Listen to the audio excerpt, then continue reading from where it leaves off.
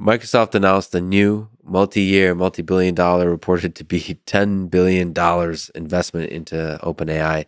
Can you describe the thinking that went into this? What are the pros? What are the cons of working with a company like Microsoft? It's not all perfect or easy, but on the whole, they have been an amazing partner to us. Satya and Kevin and Mikhail are super aligned with us, super flexible, have gone like way above and beyond the call of duty to do things that we have needed to get all this to work.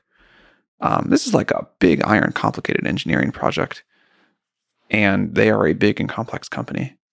And I think, like many great partnerships or relationships, we've sort of just continued to ramp up our investment in each other, and it's been very good. It's a for-profit company. It's very driven. It's very large scale.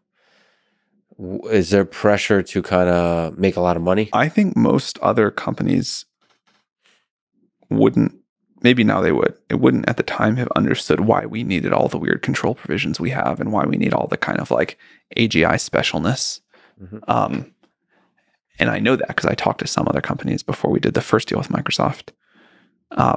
And I think they are unique in terms of the companies at that scale that understood why we needed the control provisions we have. And so those control provisions help make sure that the capitalist imperative does not affect the development of AI.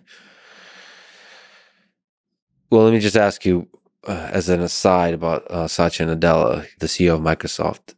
He seems to have successfully transformed Microsoft into this fresh, innovative, developer-friendly company. I agree. I mean, it's really hard to do for a very large company. What have you learned from him? Why do you think he was able to do this kind of thing? What insights do you have about why this one human being is able to contribute to the pivot of a large company into something very new? I think most CEOs are either great leaders or great managers. And from what I have observed with Satya, he is both. Super visionary, really like gets people excited, really makes long duration and correct calls. And also, he is just a super effective hands-on executive and I assume manager too. And I think that's pretty rare.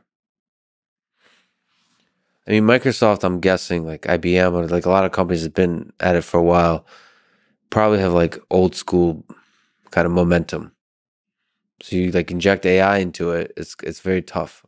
Or anything, even like open source, the culture of open source. Like how hard is it to walk into a room and be like, the way we've been doing things are totally wrong? Like, I'm sure there's a lot of firing involved or a little like twisting of arms or something. So do you have to rule by fear, by love? Like, what can you say to the leadership aspect of this? I mean, he's just like done an unbelievable job, but he is amazing at being like clear and firm and getting people to want to come along, but also like compassionate and patient with his people too. I'm getting a lot of love, not fear. I'm a big Satya fan. So am I from a distance.